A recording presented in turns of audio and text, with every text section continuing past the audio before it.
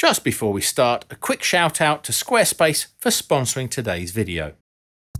It's been the preeminent attack helicopter for the last 30 plus years, but is it still the top dog? Built to fight the Soviet Union and the hordes of Soviet tanks on the plains of Eastern Europe, which up until about a year ago seemed like an outdated idea, but with Ukraine it's very much back in focus. The Apache was first introduced in 1986, 37 years ago, and saw its first major combat in Operation Just Cause, the invasion of Panama in 1989, clocking up 240 combat hours, mostly at night, using its advanced FLIR night vision and the Hellfire air-to-ground anti-armor missiles. General Karl Steiner, the operation commander, said that you could fire that Hellfire missile through a window from 6.5 kilometers at night, which made it the first attack helicopter to go beyond the front line of its own troops. But time and tide wait for no man, and over those 37 years, many advances have been made. So how has the Apache fared, and is it still the most effective attack helicopter in the world?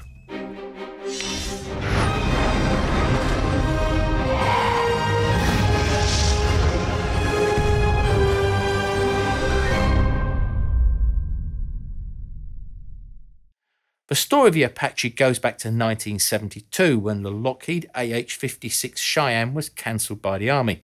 I made a video about that a while back, so if you want to find out more about that later, there's a link up in the corner. The AH-56 Cheyenne was the first truly dedicated attack helicopter designed from the ground up with many advanced features that would later be seen in the Apache, rather than being a modified version of an existing design like the Bell Cobra, which was a development of the Bell UH-1 Iroquois or Huey. Back in 1948, the US came up with the Key West Agreement, which set out the division of air assets between the Army, Navy and the newly created Air Force, which still forms the basis of their use right up until today's military. This forbade the Army from having fixed-wing aircraft and limited them to having just helicopters.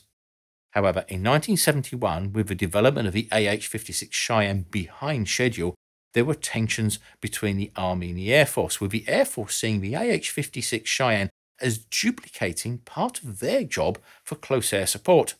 It was capable of doing the job of a fixed-wing attack aircraft, but with the advantages of a helicopter and the air-aerial fire support system. However, the Air Force was determined to kill the project and applied maximum political pressure to do so. This would allow them to develop the A-10 Thunderbolt or Warthog and the Sea Harrier for the Marines. Other issues, such as the rate of development of digital systems, also went against the Cheyenne, which was mostly an analog electronic aircraft, and which was already outdated by the time of its cancellation in 1971. Although the Army had lost the battle for the AH-56 Cheyenne, they were still determined to have their own attack helicopter, and in August 1972 announced the Advanced Attack Helicopter Program to replace the Bell AH-1 Cobra. This would have greater range, firepower, manoeuvrability to fly low and use the terrain, hills and valleys or nap of the earth flying to hide from enemy radar. There were two main contenders, the Bell YAH-63 and the Hughes YAH-64. After trials in 1975, the Hughes YAH-64 was chosen as the winner because, amongst other things, its four-bladed propeller was more damage tolerant, capable of taking a .23 caliber hit directly, and the tail dragger tricycle landing gear was thought to be more stable than the single front-wheel tricycle gear, that of the Bell. The Army also didn't want to interrupt the supply of Bell Hueys, which were a mainstay of US Army aviation. Following the Army tradition of naming helicopters after Native American Indian tribes and chiefs, the YAH-64 became the AH-64 Apache, a heavy attack platform for close air support and armed escort for other aircraft. One of the main armaments the new helicopter would use was also in development from 1974 and was the laser-guided and later radar-guided Hellfire missile. Originally a tank buster, it is now a multi-mission, multi-target precision strike weapon. To give extra power and durability, the Apache had twin GE T700 turboshaft engines, initially giving just short of 1700 horsepower each and a top speed of 293 kilometers or 183 miles an hour. The body of the Apache was narrow, with the pilot sitting behind and above the gunner. This narrow head-on profile presents a smaller, more difficult hit target when the wider two-abreast helicopters like the Huey or Black Hawk. One of the biggest features was the helmet-mounted display, the integrated helmet and display sighting system. This was linked to the high-power optics mounted in the nose of the Apache and could be connected to either the pilot or the gunner's helmet to control the 30mm automatic M230 chain gun. So wherever the pilot or the gunner looked, the gun would follow. The stub wings had 4 hardpoints to carry a mixture of unguided 70mm Hydra missiles, Hellfire missiles, and extra fuel tanks for extended range missions if required. The body had a titanium and Kevlar armour to protect not only the crew but also important systems like avionics, engines and gearboxes. The gearbox was also designed to run without oil for up to 30 minutes in case it was holed. The crew cabin has a bulletproof divider between the pilot and the gunner, so if one is hit, a ricocheting round inside the cabin won't take both of them out. This protection was given a real baptism of fire during the Second Iraq War, when a squadron was sent into Baghdad on March 23, 2003 to take on the Medina division of the Republican Guard before the main attack began. Flying in at 50 feet above the suburbs southwest of Baghdad, they came under intense attack from all sides, from small arms, anti-aircraft guns and RPGs, going both in and coming back out again.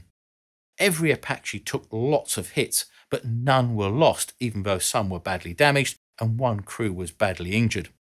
In Iraq, from 2003 to 2009, 15 Apaches were lost to hostile fire, and that included 4 which were destroyed on the ground by enemy mortar fire, which proved they were very tough, considering they were in the heat of the action and a primary target. There have been 5 major revisions of the Apache since launch, the AH-64A, B, C, D and the EV6 being the latest. Of these, the AH-64D in 2003 saw the introduction of the AN/APG-78 Longbow Fire Control Radar, which is the large donut-shaped object above the blades. In this elevated position, it allows the helicopter to hover just above the brow of a hill or tree line and let the millimeter radar scan the horizon without exposing the helicopter. The original could identify 128 targets and then prioritise the 16 most important within 30 seconds. It could also transmit this location data to ground-based artillery and other Apaches for coordinated attacks. The abilities of the latest Apache V6 AH-64E Guardian have increased dramatically as advances in digital electronics have also increased. The main updates here allow for new Apache Guardians to be part of a modern digital battlefield. This ties the Apache into a common network where data can be shared between planes like the F-35, tanks, fighting vehicles, artillery, convoy and support vehicles, and even down to troops on the ground directly with their rifleman radios. Commanders can see what each helicopter, plane and vehicle can see and share that information with any of the others, and also letting them know where everybody is relative to the enemy and friendly forces. As part of the upgrade, the Longbow radar can now identify 256 targets instead of 128, at up to twice the distance as before, as well as a new 360-degree surveillance mode. It also has a maritime mode which allows Navy versions to engage small maritime targets, such as fast attack boats and landing vessels. The V6 Guardian can control drones and UAVs, and with the new internal colour displays to replace the old green monochrome ones, and linked to the new Lockheed Martin Target Acquisition Designation Sight Pilot Night Vision system, means that they can see farther than the weapons have range, allowing the Apache V6 pilots to detect and recognise and engage targets from greater distances and in low visibility like fog, dust storms and also at night. And this is where the effectiveness of the Apache really has the advantage over foreign rivals, even if they may have individually better armour or protection. The new digital connectivity with the rest of the digital battlefield gives them a situational awareness far greater than their adversaries. Not only knowing where all of their own forces are, but knowing more about where the enemy is than the enemy knows themselves.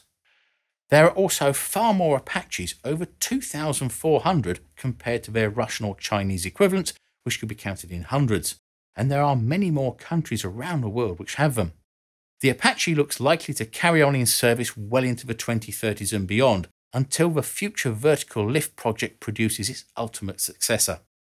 The application of advanced technology has kept what is a 40-year-old design at the top of the tree and above the competition, and until its adversaries adopt a similar digital battlefield, it looks like the Apache will stay at the top.